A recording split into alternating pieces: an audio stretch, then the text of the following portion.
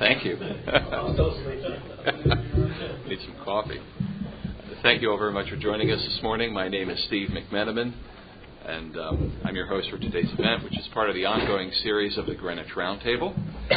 Our underwriter this morning is Putnam Lavelle, NBF, and our topic is the outlook on currency and foreign exchange strategies. This is our first examination of an asset class whose influence on the investment markets is rising quickly. Our speakers today are world-class athletes in their respective fields. I'll briefly introduce them. Robert Mundell is professor of economics at Columbia University for over 30 years. Before Columbia, he was on the staff of the IMF, a professor at Chicago, and editor of the Journal of Political Economy. He's been advisor to several international agencies such as the UN, the IMF, the World Bank, and several governments in Latin America, Canada, Europe, the Federal Reserve Board, and the U.S. Treasury. Among his many original breakthroughs, he is known as the father of the theory of optimum currency areas, and he was an originator of supply-side economics. He's written extensively on the history of international monetary system and played a significant role in the founding of the euro. In 1998, he was made Fellow of the American Academy of Arts and Sciences, and in 1999, he received the Nobel Memorial Prize in Economic Science. Sitting next to Bob to his left, Arun Motianey is the Director of Research at the Citigroup Private Bank. There, the research team is part of the Global Investment Group of the Private Bank, which forms the house view for the asset management and private banking divisions. He is also a member of the Asset Management Committee in that bank. Citigroup is the world's largest trader of international currencies. Arun joined Citigroup, in September 1998 as an economist in the chairman's office and has a PhD in economics from the University of Cambridge. Sitting to Arun's left, Sandy Grossman is the founder of Quantitative Financial Strategies, one of the leading currency and global macro hedge funds. QFS, with almost $5 billion under management, was started in 1988. Since 1993, its currency strategy has compounded at over 14%. Before founding QFS, Dr. Grossman held several important academic appointments at Stanford, Chicago, Princeton, and Penn's Wharton School. Before that, he was an economist for the governors of the Federal Reserve System. Sandy's original research and insights are widely published in leading economic and business journals. In 1987, he was awarded the prestigious Clark Medal. Sitting to my left, Hunt Taylor is the moderator of the Greenwich Roundtable today. He manages the investment portfolio for the Stern family and continues to be one of our most creative contributors to our board and our programming committee. Please welcome Hunt as he sets the stage for today's discussion. Hunt? Good morning.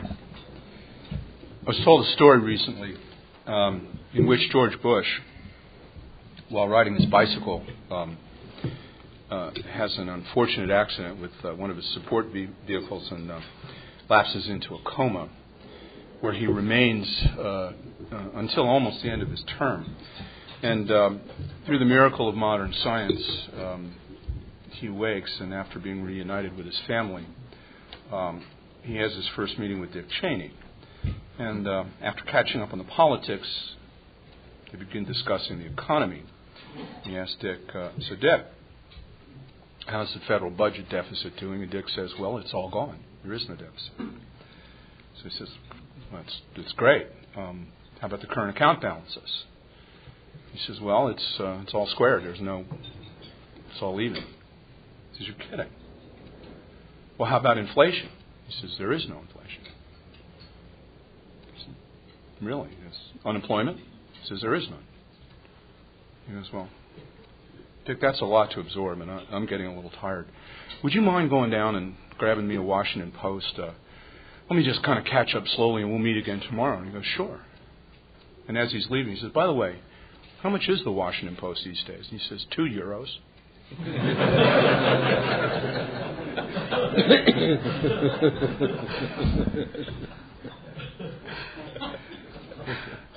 Now, I have a long and checkered history with currencies. I was first exposed to currencies in 1984 when I was a genuinely ignorant floor broker on the Cotton Exchange. And I was approached by someone who was anything but an ignorant floor broker named Paul Jones, who had an idea for a new product that would be an index of currencies, and he wanted me to help him get it up and get it running. And that was to become the U.S. dollar index, which is today pretty widely quoted as a benchmark of currencies, and they kind of dubbed me to help them get that all started, and that started my long odyssey off the floor, which somehow wound me up sitting in this room, God knows how. But and in that time, I've come to learn that currencies are a fact of economic life that can't be ignored, or are ignored at an investor's peril. And I approach them with 2 points of view. One I will describe as defensive and one I will describe as offensive. From a defensive point of view, what I've learned is that currencies can move to valuations that go much further than anyone can possibly imagine. Dollar index, which recently has swung between 80 and 84, that summer in 85 was as high as 160. They destabilize governments. They destroy the balance sheets of corporations. They can ruin the economic prospects for entire sectors of economies, and force intelligent investors to decide whether or not they need to adopt defensive strategies in protecting their portfolios broadly, or whether to adopt hedging or protective strategies on specific securities. Then there is the offensive mindset, which is periodically they represent superlative opportunities to capture excess return. And these opportunities can and do deserve a place in a well-diversified portfolio. So the challenge that I put to the panel today, as always, this room represents the completely diversified perspectives of the investment universe. And what we need to learn is we need this panel to illuminate the terrain for us as far as where are we in the world of currencies today. Do we need to take defensive action? Is it in our interest to consider offensive strategies? If so, how do we do it and how do we execute it? So with that mandate, I'll ask the panel to kick off with Bob Mundell. Bob? Well, thank you. It's a great pleasure for me to be here and to exchange views on this subject. The question of of currencies as an investment class, to me, if we ask the question, should this be part of a portfolio, in a way, this is a no-brainer because every investment portfolio has some elements of speculation with respect to currencies. If you have a bond portfolio and it's in dollars, you'll have a very different result than if you have a bond portfolio and it's in euros or yen or some other currency, or Canadian dollars or Australian dollars. So there's no real way of avoiding positions on currencies in any portfolio. When you think of the dollar and the other main currencies, you first have to look, of course, at the landscape, the currency landscape of the world. If you could imagine a slide or something up here filled with circles, each circle could reflect the monetary power of a country, more or less proportionate to GDP. So in the world, the biggest circle would be the dollar circle, with a GDP of close to $12 trillion. The second would be the Euro circle with $9 trillion, close to $9 trillion at the current exchange rate, and $5 trillion in the yen circle. And then the fourth highest would be the the sterling circle, which is $2 trillion. The area is $2 trillion. And then the fifth would be the RMB, which is $1.5 trillion. Of course, the RMB is fixed to the dollar, so you could combine those two together along with Hong Kong and other countries in the dollar area. Make that. But that's the important thing. These are the areas that these 3 or 5 currencies are the currencies that have global significance. I don't count in it the Canadian dollar or the Australian because these currencies have great significance and they may be good as investment class, but they don't have significance with respect to the whole system.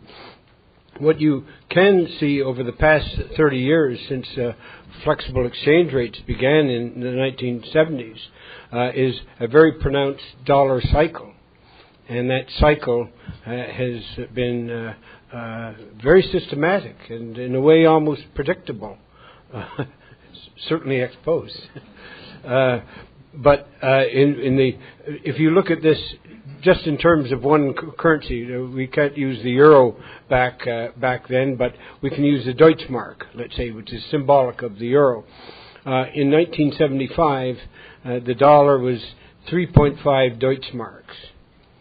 5 years later, it was half that, 1.7 Deutschmarks in 1980. And then 5 years later, in 1985, it was double that, 3.4 Deutschmarks. And then 7 years later, in 1992, the dollar hit an all-time low of 1.34 Deutschmarks. It was in the ERM crisis.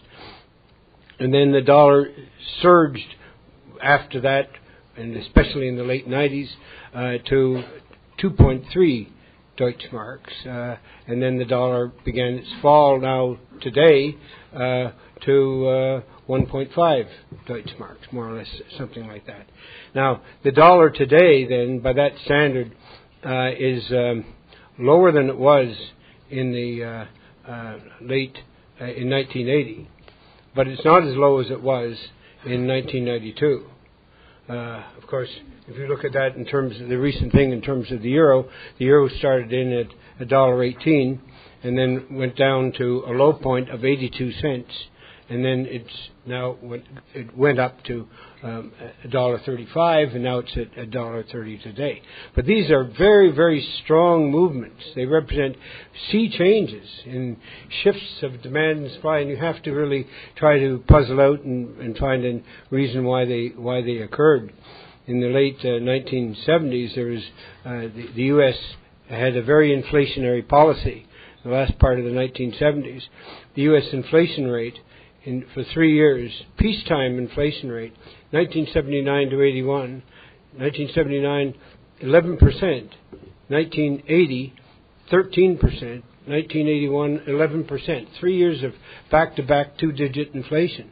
And over this period, the dollar fell in half against the Deutschmark and most other currencies, although not necessarily the yen. And then you got another big turnaround, a big shift, a complete change in the policy mix under the Reaganomics. Supply-side tax cuts, big increase in defense spending to win the Cold War, and tight money on the part of Paul Volcker after an initial too easy money period to stop the inflation. And that shift in the policy made the dollar soar.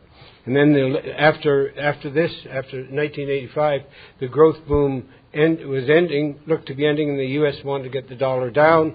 They organized the Plaza Accord in September 1985, and the dollar then started to go way down. That's what was the period that was really not getting the dollar down, that was getting the yen up. And the yen tripled in value from the time of the Plaza Accord in September 1985 to April 1995, when the dollar hit an all-time low against the yen of 78 yen. So the yen tripled in value against the dollar. And that, of course, that ruined the Japanese banking system, created all the non-performing loans and all the problems of stagnation that the Japanese economy got into. But in terms of the story, then, going on with the story of the strong euro or Deutschmark, this was German unification and a big increase in fiscal policy of $120 billion a year for 10 years to develop Eastern Germany. That shift was what made the Deutschmark surge up and created the crisis in the ERM. And then after that, the dollar came through, building on the supply-side tax cuts of the 1980s and the IT revolution, this very exceptional boom of the 1990s and the doubling of the U.S. growth rate that put the dollar very, very strong. And then the turnaround came with the dollar cycle, with the weak dollar and the easy money in the part of the United States and the current state that we're in now. Now, so this dollar cycle has been a cycle that the U.S. has been able to manage and use and exploit for its own macroeconomic purposes. It hasn't been a big help to Europe. The euro goes up when it would be better for the euro to go down from the standpoint of European business cycle. But it's helped the United States, and this has been something that's a problem for Europe. But now it's a problem also for the United States, because the low dollar now, for the first time, because the U.S. neglects the exchange rate, it doesn't really pay much attention to it. They neglect the inflationary effects of the low dollar, just as they neglected the inflationary effects of the low dollar in the 1970s. It looks like there's a bit of a period, it looks to some extent as if now it's a period a little bit like the malaise of the late 1970s, what Carter called the malaise in that. But the problem is that the United States now gets into that dilemma of policy where they, because the inflation rate surges. Yesterday the inflation rate came way up, and it looks double forecasts, panic in a way, and the Fed, with their lexicographic approach to monetary policy, will probably have to raise interest rates at a time when it looks as if the economy is weakening. And it's the wrong time to maintain the interest rate. What they need to do is they need an extra policy instrument for this. And this instrument should be the dollar. The dollar way to stop the inflation is to pay more attention to the dollar and intervene on the dollar euro rate. It would be a good idea for Europe and a good idea for the United States. I had a couple of weeks ago, I was in Europe, and I had an interview with Il Sole, Italian newspaper, and in that I said, he was asking me what he thought Europe should do, and I thought about the exchange rates, and I said that I think that Europe has a problem now of deindustrialization, certainly in the peripheral countries, not Germany, but in Germany it'll come later, but of deindustrialization, and that they're really damaging for Europe to have this high euro, and that they should put at the beginning absolutely a ceiling on the euro at $1.30. It'd be very easy to put that ceiling on. They should cooperate with the Fed to do that. And now that would help Europe, and it would help the United States in their macroeconomic policies. And that's a thing that could be talked about. I talked about this with George Soros the other day, and he was saying, "Oh, but if you did that, maybe all the Asian central banks that hold all these euros, all these dollars, will want to convert into euros at that rate." I don't think so. I don't think that would be the case. Well, of course, he's. I'm not going to put my weight against his skill in forecasting exchange rates. But by the way, a big shift in the dollar, in the big now $4 trillion of foreign exchange holdings out there, and 3/4 of them are in dollars. And all those countries that hold, more than half of them by far are held by the Asian central banks. 4 or 5 Asian central banks hold $2 trillion worth. They would all love to have not 80% of their portfolio in dollars. They'd like to have 60% in dollars and the rest in euros or some other currencies. But they can't do that because such a tremendous shift. If they started to do this, this is a global problem to manage the part of the inevitable consequence of the creation of the euro. This is a major change in the history of the international market. I look upon the two most important events, monetary events of the 20th century. Is the number one was the creation of the Federal Reserve in 1913, and the second was the creation of the euro in 1999. At both ends of the century, these are what have dominated and are going to play a big role in the future of this now. I maybe spent too long on saying that. Just a couple of things to touch on the yen thing. The yen has. People sometimes say that, Japan has a very easy monetary policy. And they use two ways to show that it's got an easy monetary policy. First is that interest rates are very low in Japan, maybe close to zero in the short-term rent, and long-term rates are 2% or so. And the second is that the rate of monetary expansion in Japan has been quite rapid. Well, neither of those proves an expansionary monetary policy, an easy monetary policy. An easy monetary policy has to create an excess supply of yen, and a tight monetary policy would increase the excess demand for yen. So why that happens, why is there that excess, why is it that Japan keeps expanding the money supply, but demand is always absorbing it without spending it? It's because of the long expectation that the yen is going to appreciate. The same reason that you can have 1 or 2% interest rates in Japan and 4 or 5% interest rates in the United States, because of the Japanese public expects the yen to appreciate against the dollar as it has over the past 30 years. The yen has tripled in value against the dollar, and if you do this again over the next 30 years, you get a rate of return on the dollar that is on holding yen that makes up for the very low interest rates.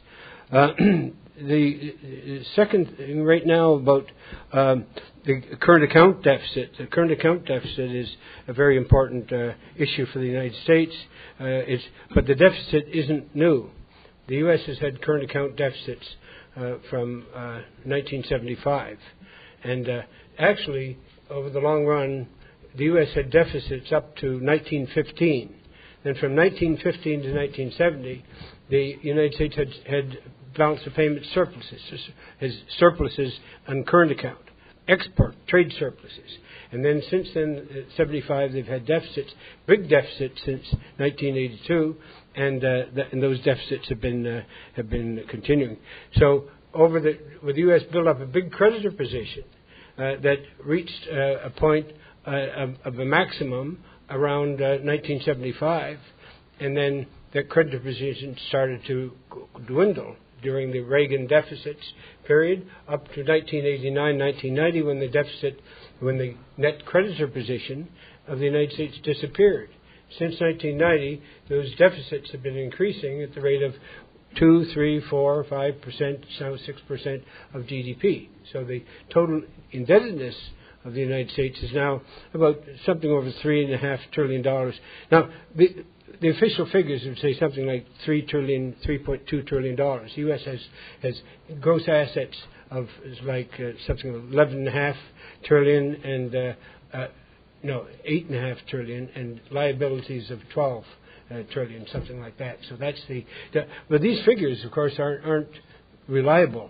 There have been some serious study that have redone the figures, and they've got some different results on it. But so you can't put too much faith in it. But the future is that with something like 30% debt, the net debtor position of the United States now at about 30% of GDP, and next year 35 to 36%, and then 40%, and 45, and then 50, etc. That starts to look like a problem in the long run.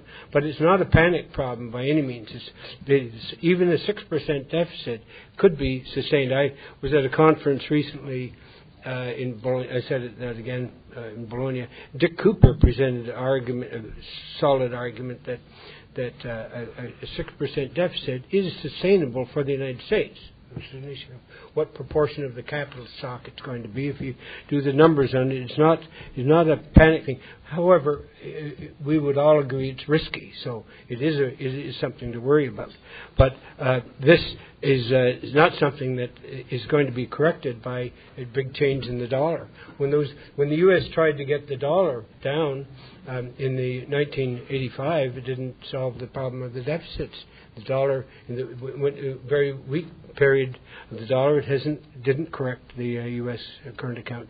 The exchange rate issue is not what drives the deficit. What drives the deficit, a current account deficit of a country has, the academics back in the 1960s, including myself, talked about three approaches to the balance of payments. And I was sort of associated with the monetary approach to it.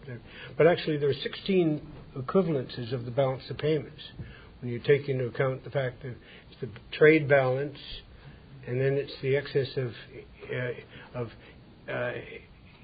production over expenditure over total spending or absorption, and then it has the counterpart in the way it's financed through the capital imports and foreign exchange accumulations, and then every trade surplus, every current account surplus, is equal to the sum of the excess demands for securities and money in the country. Japan has an export surplus and has had for 20 years because they have an excess demand for securities and money, and that's showed up.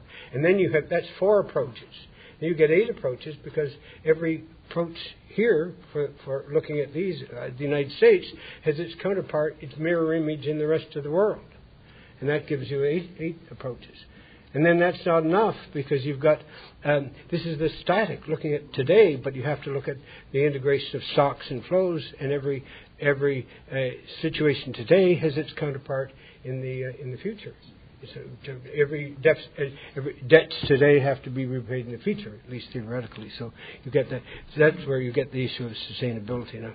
So what I'm saying is basically that when you look at all these things, it's not a big thing of panic. And the U.S. had a deficit when it had both a budget surplus and it had back in the late 90s, and had a very strong dollar over that period. Now it's got a weak dollar. The trade deficit is not the main thing driving that thing.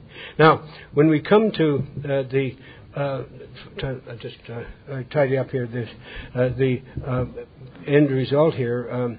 What are the threats to prosperity? I think the threats to prosperity are these huge swings in exchange rates that make for big swings in financial markets, and is a threat to the world prosperity. So I just say that this isn't going to make people who are investing in hedge funds very happy. But I've just written a paper arguing that the world needs a global currency, and that these exchange rate changes are not productive. You need something like a euro for the world economy, and that would internalize these exchange rate movements. It would, of course, it would eliminate volatility and all the opportunities for profits in the banks. But it would be a very useful thing for the world economy.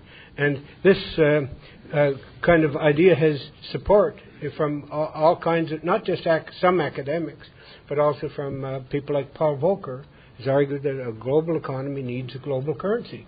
And he comes over every year to my meetings in Siena that talks about this and makes different plans for it. And I think the way in which that you can actually do this is to starting with 2 or 3 of the major exchange rates, the dollar, euro, yen exchange rates a day, and make a basket of those and try to reduce the fluctuations in those rates and use that day, DEY, as a platform for creating a global currency. Bob, if I may, let me ask you about this global currency concept and take you back to your role in creating the euro. Now, let's look at Europe today, if we may, for a second. There are those that would argue that the after effect of the euro is that we have Germany, which is mired in economic stagnation, and countries like Ireland, which is saddled with persistent inflation. And people will tell you that this is a result of the fact that at the time of the euro, Ireland came in at what is, in retrospect, too low an exchange rate. Germany came in at what is, in retrospect, too high an exchange rate. We have global trade, but that's comprised of regional economies, and those economies change over time. If you eliminate currencies, which are a mechanism for adjusting those regional economies, how do they adjust? And how will the euro compensate for the shifting fortunes of those regional economies? Yeah. Well, the question is, how useful is it to have an exchange rate or have a separate currency so you can devalue it or manipulate it? It's a little bit like the question when the oil prices quadrupled in the 1970s. New England was a basket case, and a lot of Harvard professors were saying it's too bad we didn't have a separate currency in New England so we could devalue it.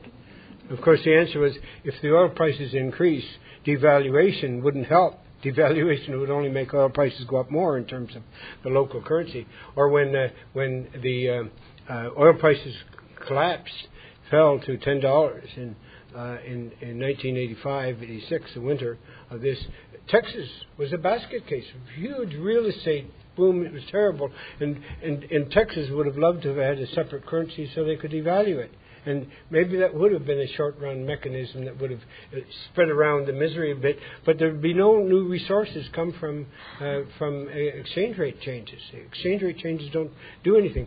In the case of Ireland, people used to say, when I went over to just after the euro was created, how can we have 11 governments? This is before Greece came in. How can we have 11 governments and one currency?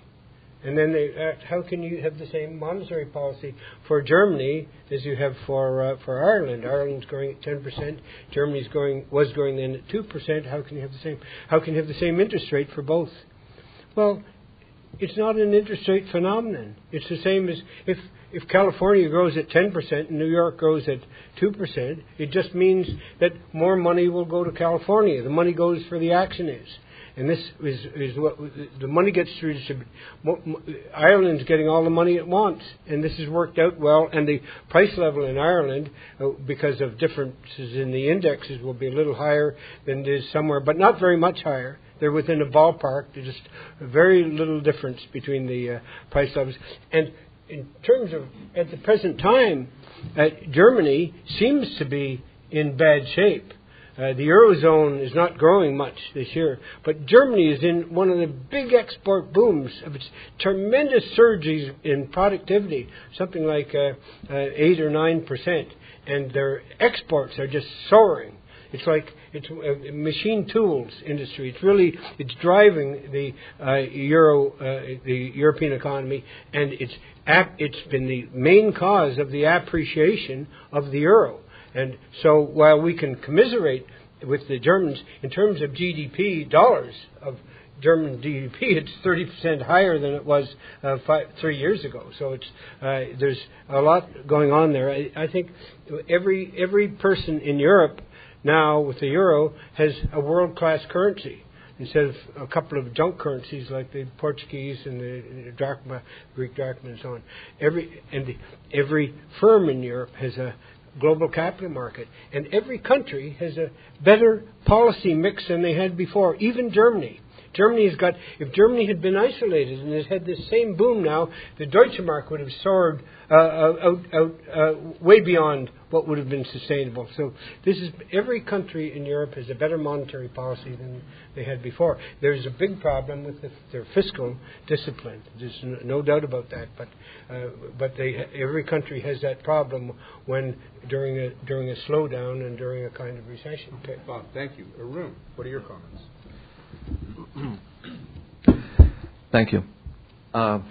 Well, unlike my neighbor to the right, who's an academic luminary, and I suppose one would be entitled to ask him, as I'm sure academics always ask, will you put your money where your mouth is? For those of us who've never been academics, it's much easier. At an occasion like this, I simply have to put my mouth where my money is. Well, in this case, it's not even my money, so but I do represent a very large financial institution and one of the larger sort of asset and wealth management firms. So let me give you what I think. Your questions, Hunt, were, where is the world of currencies going? And where can we take defensive action? Where should we have offensive strategies? Also, in Steve's initial circular to us saying that he's trying to sort of revive the art of storytelling, I'm not sure that I'm the consummate storyteller here, but at least I've come with a story. And so, I'm going to be sort of, if I can mix my metaphors, I'm going to be painting in sort of some broad brushstrokes here. I think what's happening is that, and really to get to the heart of the matter, I think the euro-dollar rate is going to be extremely volatile over the next many years. It is, in fact, the key, the absolutely critical exchange rate in the world of currencies. Everything else is a variation on a theme. It's sort of a curlicue on the edifice. And what I mean by that is that we really have what appears to be two currency blocks developing. We have the euro bloc, and we have a euro bloc which includes all the OPEC producers in a sense, even though many of them have linked to the US dollar, but they use their major export, which is oil prices, in a way which is loosely correlated to the euro dollar rate. And that's because of certain structural features that oil producers have, which is that they trade equally with the euro area and the US, but they have much larger imports from the euro area. So as the euro dollar rate depreciates, and oil prices do not change, they would actually have a severe deterioration in their terms of trade. Therefore, it is rational for them, which they're able to do given the cartelized structure of their market, they're able to push the oil price up. Now, because the OPEC nations are swing producers, and because they have this peculiar feature, therefore, as oil prices rise, it tends to pull in a whole lot of other countries as well. Almost all the commodity currencies, to a greater or lesser extent, have been pulled into the orbit of the euro, which is why you have noticed for a while now of the kind of correlations that we see between the commodity currencies, Australian dollar, New Zealand dollar, South African rand, Chilean peso, the Peruvian sol, and even Canada, even the Canadian dollar to some extent has sort of, it is correlated has a higher correlation with the euro than with the US dollar, despite the strong trade links with the US. So really what we have is a currency, the euro, of a zone which is not exactly the most vibrant, the most dynamic. It is the second largest economic area in the world. But it has, for reasons, because of the nature of trade and the nature of some sort of peculiar features of the structure of the world economy, it actually has a kind of centripetal tendency. It is pulling a whole lot of other currencies into its orbit. The US dollar bloc is largely therefore linked to, given, again, as Professor Mundell explained, the whole sort of, the current account deficit and the excessive expenditure over income, or put it differently, the very low savings here in the U.S. that has resulted in a kind of constellation of key manufacturing countries, Mexico and the emerging Asian economies in its bloc. And the structure for that reason is reasonably stable. So you have the commodity currencies, including the oil producers, around the euro, and you have the major manufacturing emerging markets in the US dollar. There are certain migrations that are happening, and we've already witnessed them over the last 6 months. We are seeing large emerging economies with very large domestic markets which have tended to be closer, have tended to move closer with the US dollar, that have now started to migrate into the euro bloc, the Indian rupee and the Brazilian real, for instance. And that is because as they stayed close to the dollar, as high commodity prices and high oil prices started to import inflation in, they, unlike the major manufacturing economies of the world like South Korea or Taiwan or Thailand or whatever, they have not been able to use the margins to act as a sort of shock absorber. So they have allowed inflation to come into the system, and that is not acceptable for domestic reasons. They have their large domestic markets, and so they have had to tighten policy, monetary policy, and that has resulted in the rupee and the real beginning to strengthen. And we will see that happen. So one of the things that you're going to see is this migration of some of the key emerging markets out of a kind of de facto dollar bloc into a kind of somewhere in the orbit of the euro. And those, I think, are certainly where we can have some offensive strategies. Those are the ones where over the next 12 to 24 months, you're going to see, subject, of course, to the euro-dollar rate, you're going to see significant appreciation against the dollar. And so that sort of jump from one orbit to the next, I think, is one way to have an offensive strategy. China is very much a question mark. It lies in the dollar bloc, but a combination of possibly protectionist pressures. They've certainly been able to take care of the sort of the problem that India and Brazil have, which is that they did have an overheating of their economy. They did have their inflation pick up. They've been able to use administrative measures and a very gentle tap on the monetary policy brakes, and it looks as if they've been able to control matters. But protectionism is a problem where China is concerned, more for symbolic reasons, but nevertheless they are sort of something that we have to look at, and more recently perhaps even geopolitical reasons, which takes us into an area which is sort of very complicated, and I don't want to go into that too much here. But I think their decision to stay in the dollar bloc or to move out of the dollar bloc and essentially go into the euro bloc, if that's an acceptable way to put it. I don't think the Chinese would ever think that they belong to any bloc but their own. But I think that move is going to be quite critical. But even if that had to happen, I don't think the rest of emerging Asia would follow China necessarily into that bloc. I think the US dollar bloc can be fairly self-contained and fairly stable. The large current account deficits, and especially if you include Japan in there. Now, Japan is a major oil importer, major commodity importer, but it's been blessed, if I may say so, with deflation. So if that is the case, then they don't really need to worry about the kind of inflation surging in from high input prices. So Japan is likely to stay in the dollar bloc, and clearly it hasn't. It has moved with the euro, and so we expect it to move back up again. So whether we use Professor Mundell's monetary approach to the balance of payments, where you look at monetary base growth, and clearly the yen should not be at 105, 106, should be more like 118 to 120. It looks as if that could possibly happen. So that would be another offensive strategy, which is essentially expect to see the yen depreciate against the dollar. I think, again, I am painting in broad brushstrokes here. I think that's the picture over the next 2 to 5 years that we're going to see. So the offensive strategies really are those that are jumping from one orbit to the next, which are some key emerging market currencies.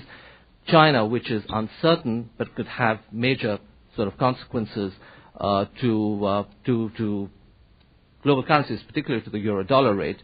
And then, of course, these emerging market currencies where perhaps we will see limited movement against the dollar. Now, how would the U.S. then correct its current account deficit? And, of course, we've heard that there are various ways to look at it, and maybe it doesn't need to be corrected. Maybe it is sustainable. And, of course, there's been some academic work recently of some of it I personally feel is of dubious worth. There was a paper by two French economists, Greenwich and Hélène Ray, who indicated that you don't really even need to. You simply need to look at the net foreign asset position, because U.S. claims on foreigners is as great as foreigners' claims on U.S. assets. Therefore, a 10% depreciation of the U.S. dollar simply takes care of the current account deficit. And I didn't fully understand as to how a stock of assets can be compared to a flow variable like the current account or the trade deficit. But nevertheless, there seems to be that kind of argument that it's for that reason sustainable current account deficits are pretty close to where they are right now.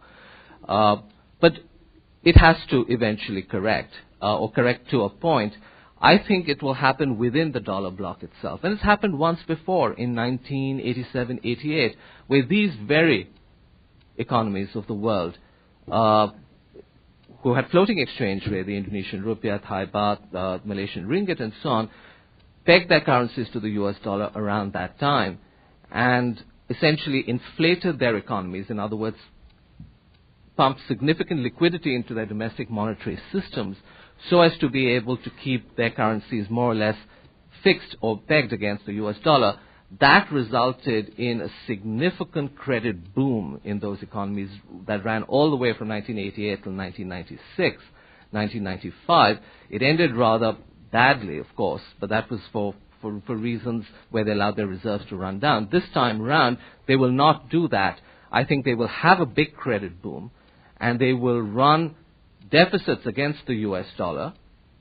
They will run deficits against the U.S. economy. So, in other words, they will switch from being current account surplus countries to current account deficit countries, help the U.S. to bring down its current account deficit, but at the same time, they will not suffer a currency crisis as they did in 1996 because they will have kept their level of reserves, which are very significantly large, so that if ever there is an outflow from their monetary system, they have that protection, they have that ammunition to prevent being sort of cast out of this kind of managed exchange rate system. So I think the structure is feasible. I think it is credible. And I think that's the sort of world that we're moving into. The euro-dollar rate is going to be, as I said, absolutely critical. And it's going to be very hard to forecast which way it's going to do in this scheme, in this schematic that I have presented to you. I think there one would probably need to have a defensive strategy. Because one can consider many ways, and certainly, I've tried to look at them, whether one should have strictly cyclical indicators, to take a short-dated view, go long the euro at certain points, hedge your euro positions at other times. It hasn't always worked. It's very complicated, and we use a multi-factor approach in my firm, where we look at yield differentials, which generally go with growth differentials. We look at proprietary flows, and we have access to a huge amount of proprietary flows for positioning and sentiment and so on. But it's extremely difficult to have even a successful kind of overlay strategy there.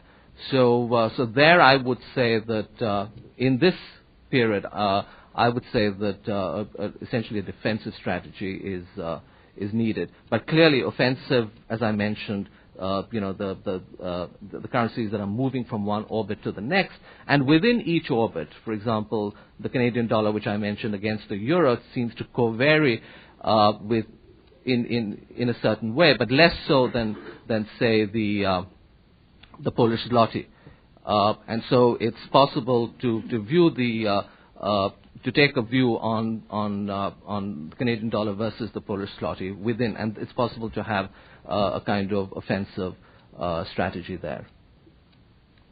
Arun, I'd like to follow a comment that Professor Mundell made through to a comment that you made. He mentioned that the depreciating dollar was exacerbating inflationary pressures in the U.S. We have the rising in what some call a secular bull market in the commodity sector, amplified by depreciating currency. Now, with the Asian bloc currencies pegged to the dollar, we've got to be transmitting that inflation over to the Asian bloc.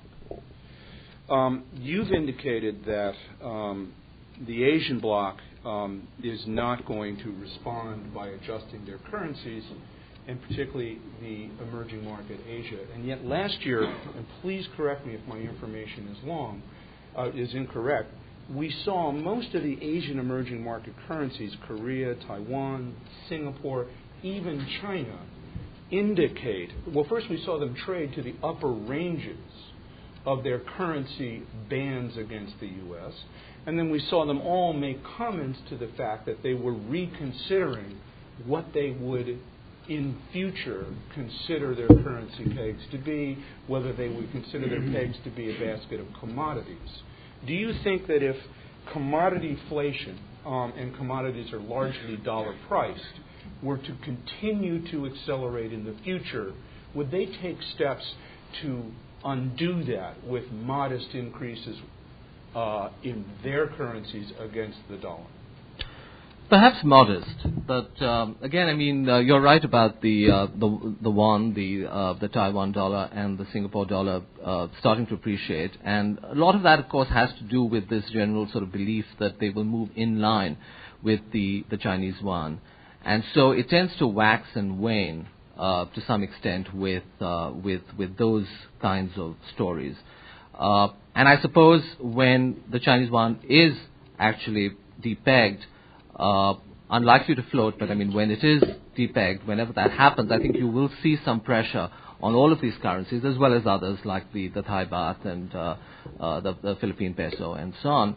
But eventually, I think they will, the intervention will continue from the Asian central banks, and they will manage those currencies. So I think a lot of this is, the Korean won is a case in point. I mean, the South Korean economy is not doing well. In fact, it's probably a laggard. It's the sick man of East Asia, and yet they lowered rates at a time when I remember the Thai central bank raised rates because Thailand was, like India, was getting a bit concerned about inflation and high commodity prices.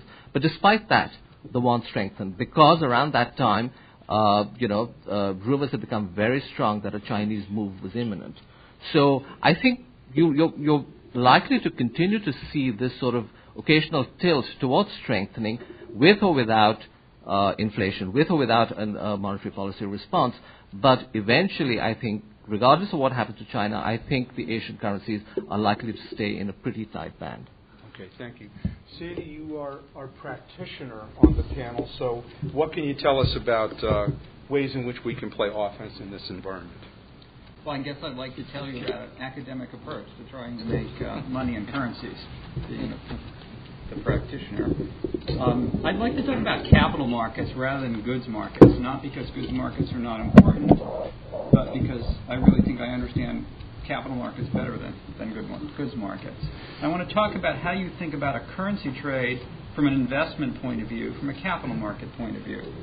So I just want to go over some very quick minor points here, like what is a currency trade from an investment point of view? Well, suppose you sell euros 3 months forward for dollars. What is that? What does that swap trade mean? Well, you're borrowing euros, say, at 2% today. You're converting it to dollars today, and you're lending dollars at about 3% per annum. So what's the return on that trade? What's your return, say, after 3 months on that currency forward trade? Well, it's going to have two components. One is a yield component, which is you would pick up the yield differential at the rate of 1% per annum. And second, you'd pick up a capital gain or loss component, because as you convert your dollars back to euros to cover that trade in 3 months, the exchange rate could be different than the exchange rate at which you did the original trade at. So what a currency swap trade is a borrowing-lending pair. You're borrowing in one country, you're lending in another country, you're picking up or giving up a yield differential, and you're accepting a currency risk, an exchange rate risk. Okay? So the first thing to realize about this is that this doesn't sound very different than any other capital market trade, right? Like suppose you buy a stock. You get a yield and a capital gain. The fact that it's a high yield doesn't mean it's a great trade. It's a component of the trade. You would ask yourself, is the high yield justified? Is it sustainable? Is there something behind it? Or is it just a sign that things are going to go bankrupt?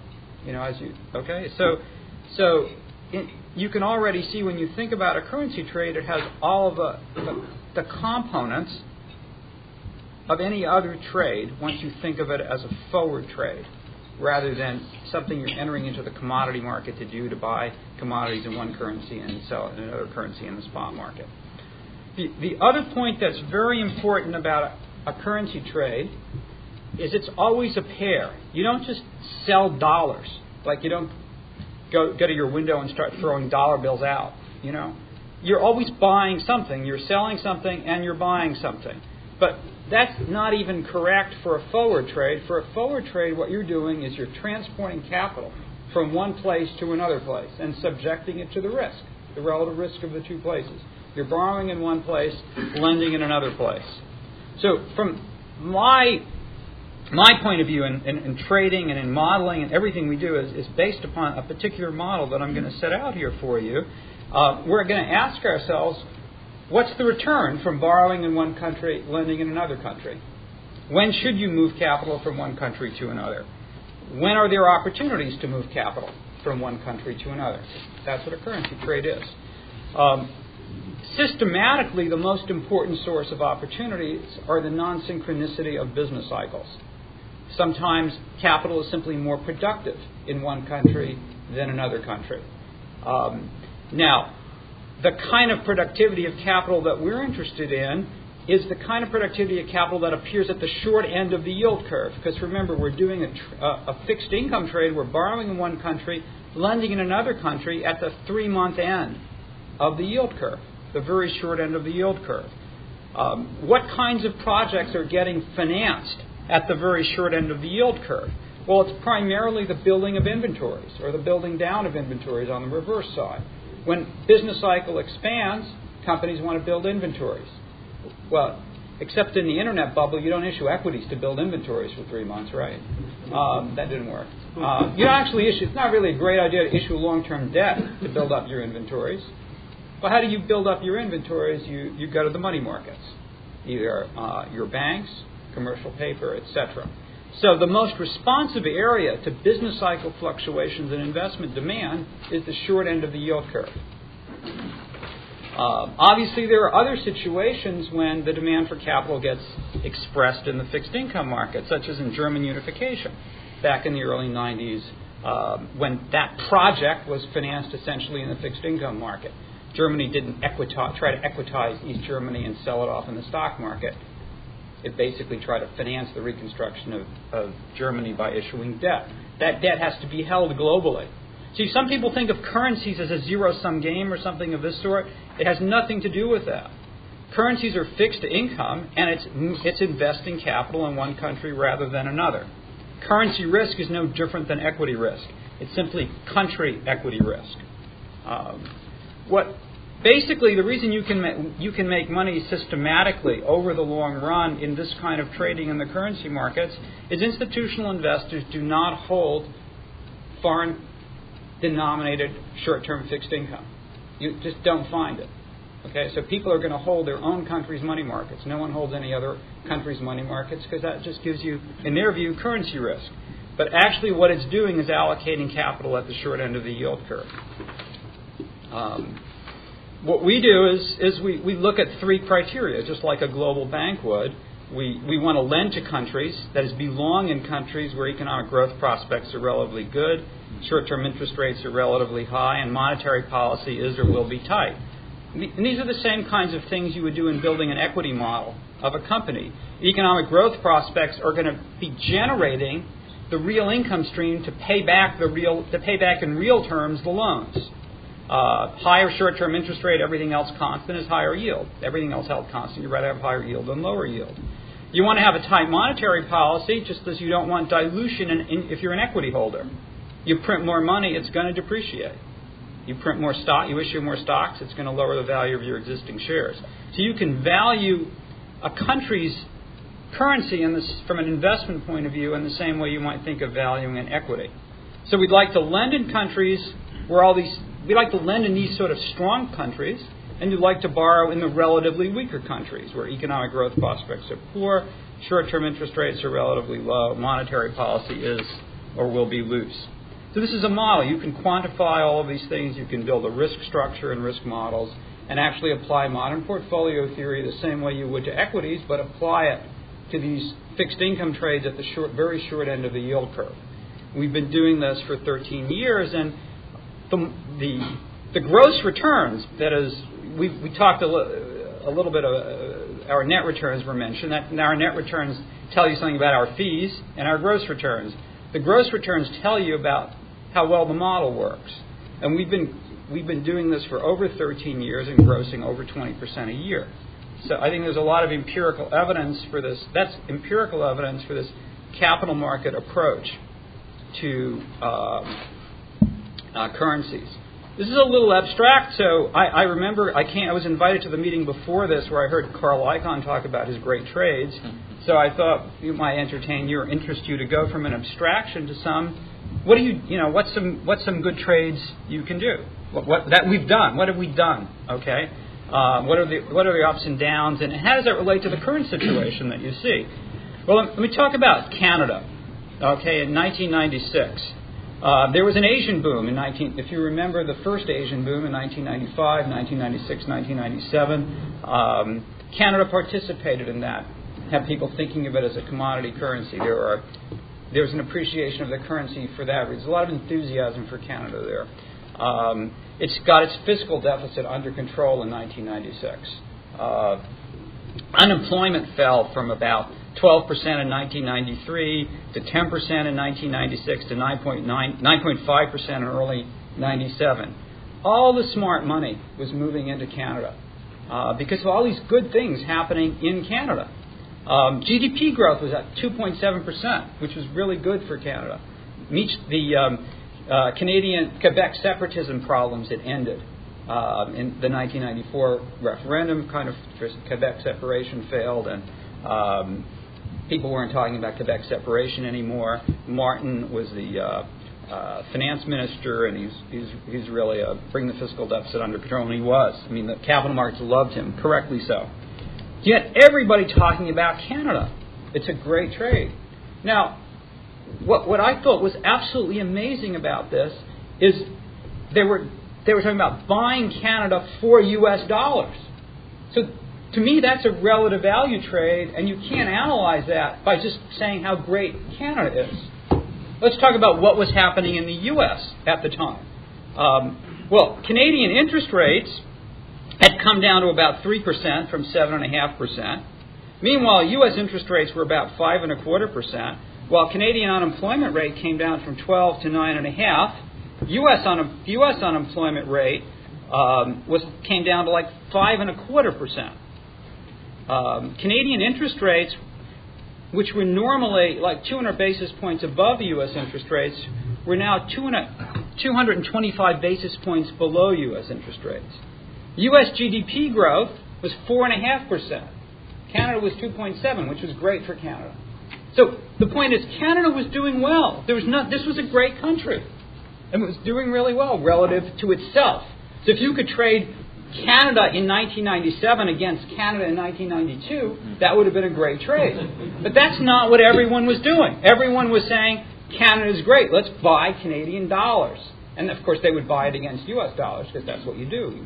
You have to buy it with something, right?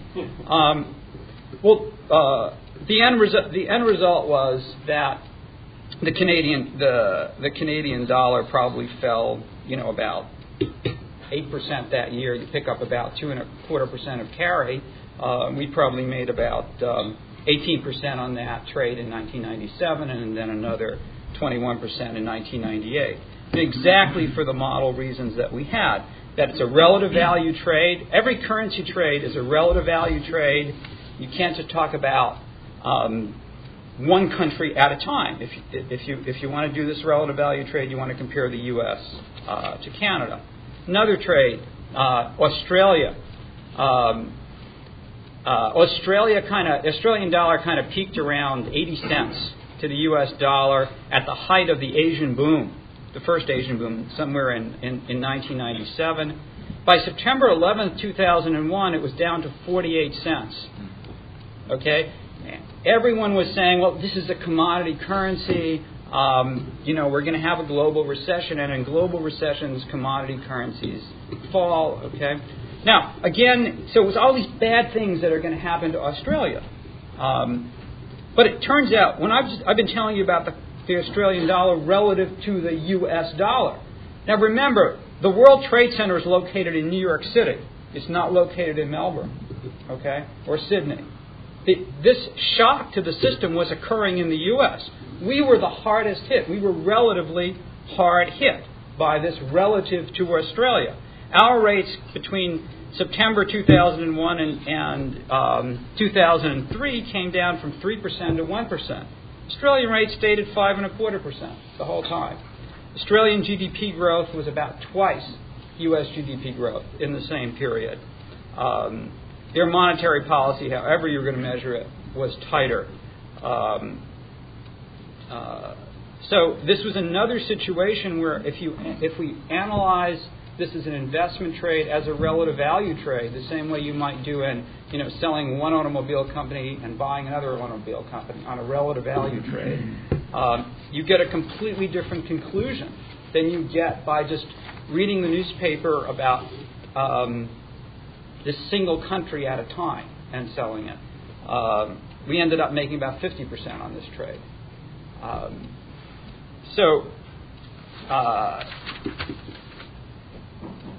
I guess my feeling, just to summarize it, whenever you read in the newspaper something about what's bad about the U.S. and people are selling dollars, say buying euros, you should always ask yourself, well, maybe there is a problem in country one, but is country two relatively better? Okay, what's the relative value trade there? Every currency trade is a relative value trade by definition. Okay, so if we're running this if there are capital flows out of the U.S. into China, it doesn't follow that the dollars, from a capital market point of view, not from a goods market point of view, but from a capital market point of view, it doesn't follow that the dollar needs to depreciate relative to the euro because of the capital flows out of the U.S. Into China. So again, I just kind of in any analysis of currency trades, I think you should always listen to all these statements about current accounts and goods flows. But it's been our experience systematically that capital flows end up being a better driver of currency returns than goods flows. Okay. Sandy, thank you. Quickly, would you mind explaining for us what the forward rate bias is and what percentage of your trading exploits the forward rate bias in currency trade? There's something called the efficient market hypothesis, which all of you have heard. And one of the ideas of the efficient market hypothesis is that the expected risk-adjusted returns on everything should be equalized. That's sort of a tautology.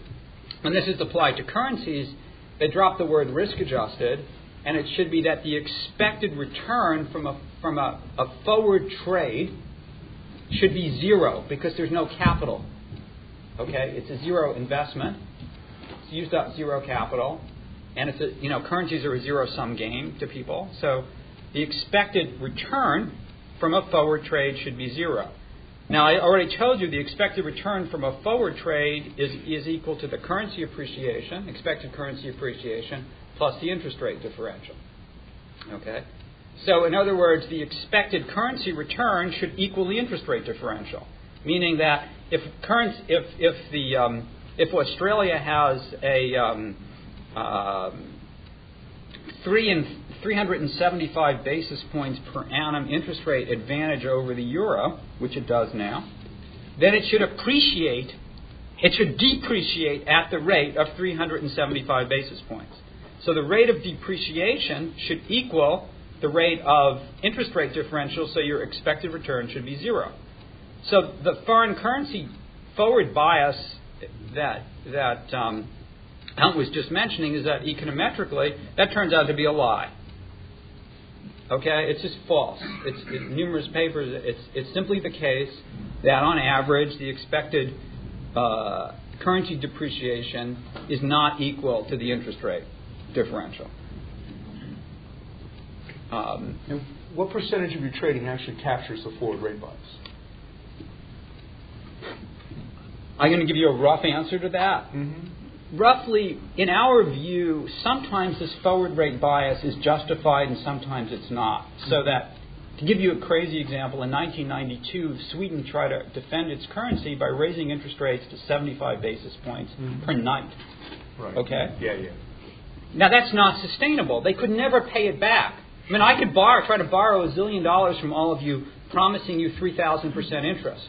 You're never going to lend it to me, okay? Because you know I'm never going to really pay it back to you in real terms.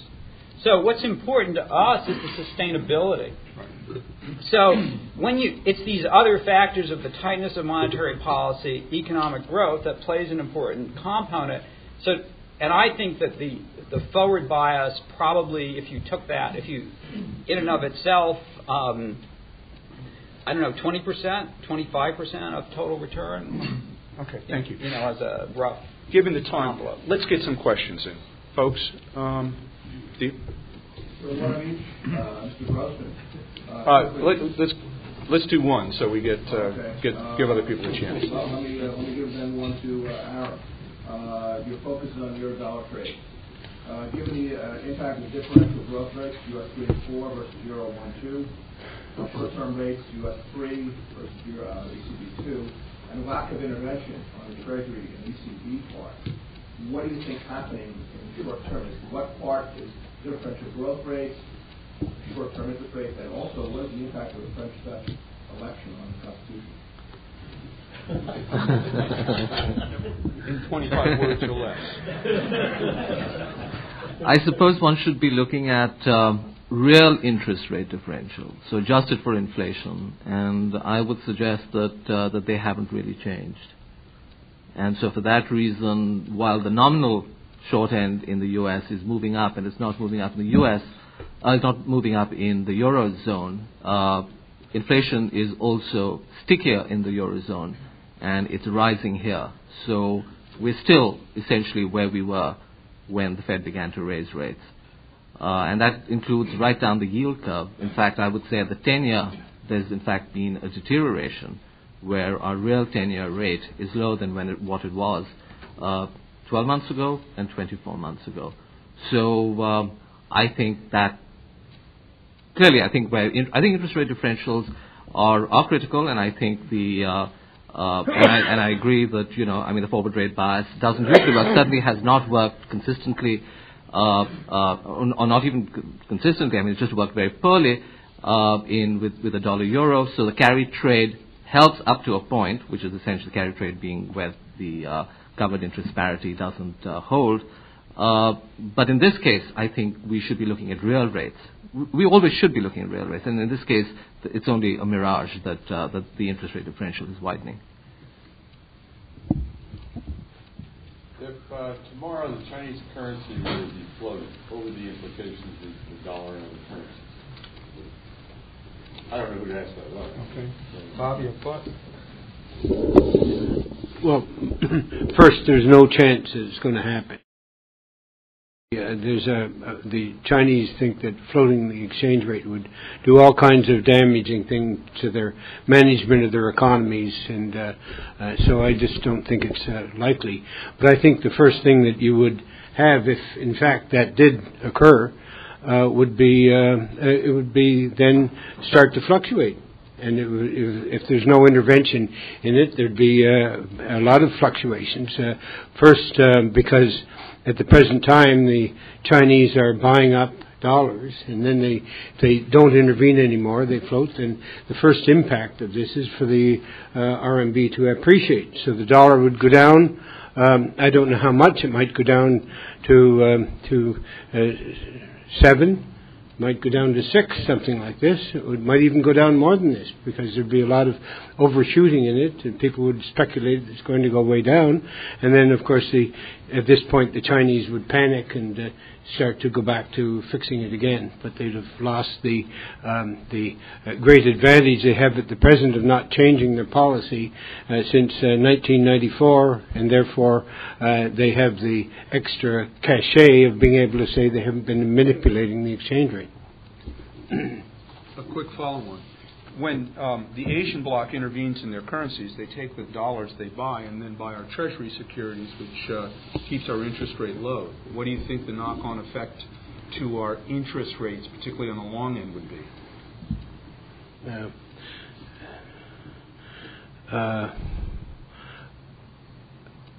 I wouldn't be able to put a number on it, but I would not think it would be all that great.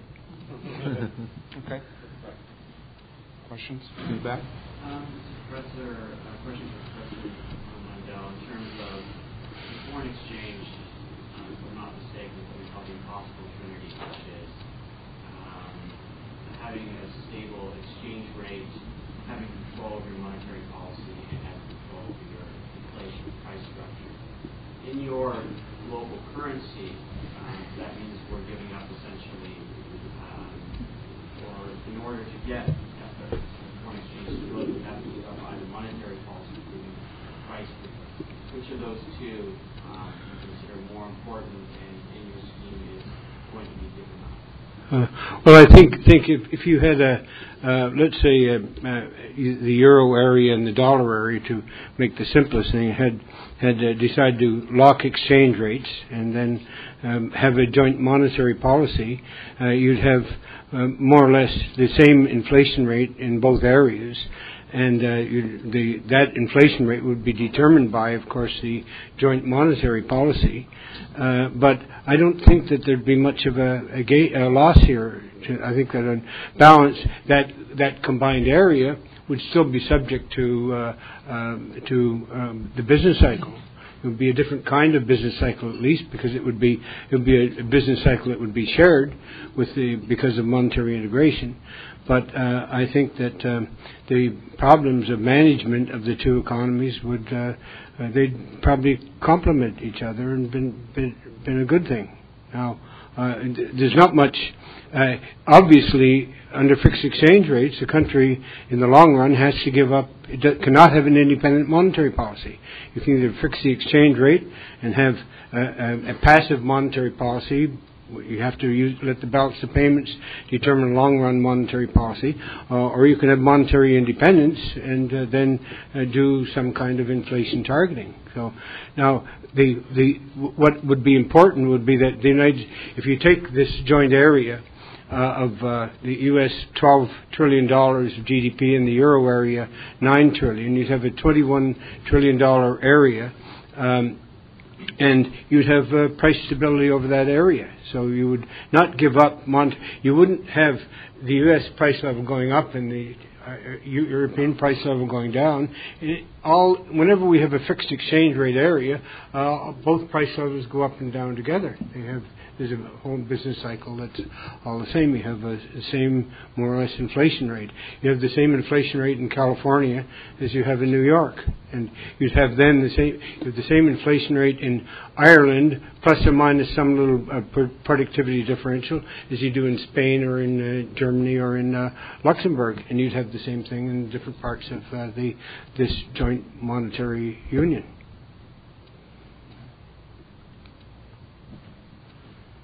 I think there was a second part to your question which I didn't answer about the French referendum on May 29th.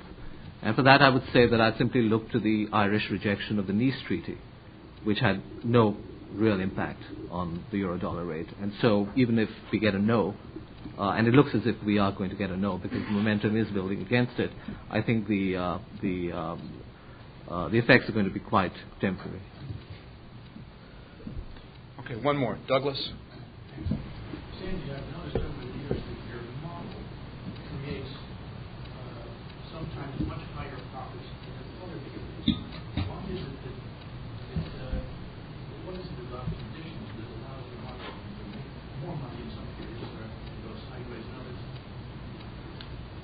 in physics, there's something called the double slit experiment done with either photons or electrons.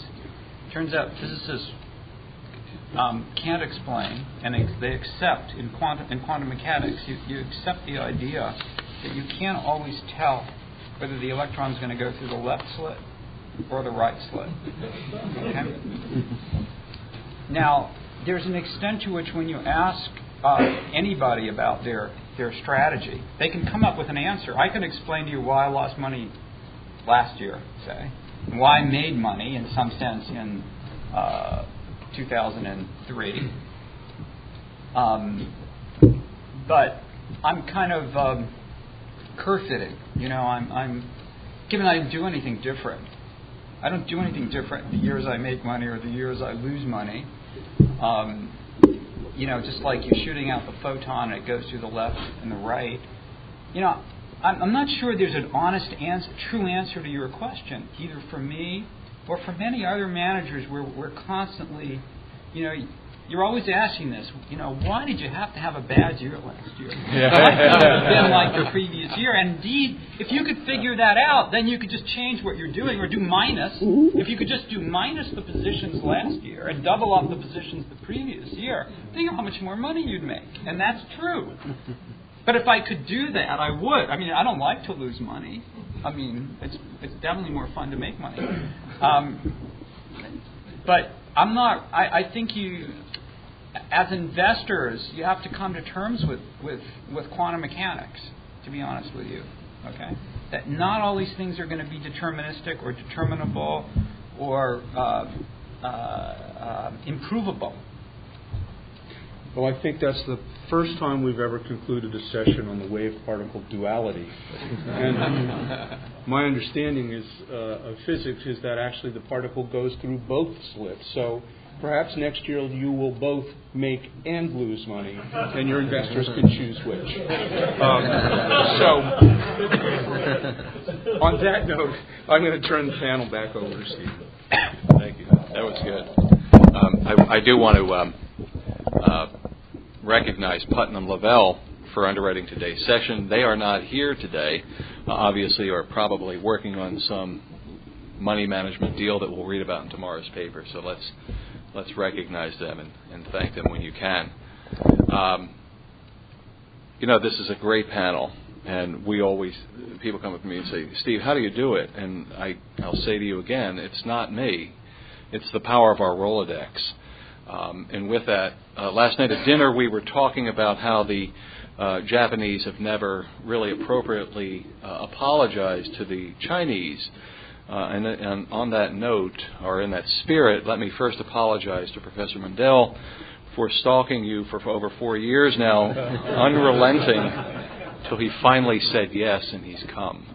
So thank you. Also, I want to thank Ken and Mark of Kenmar for introducing us to Sandy Grossman. Thank you very much.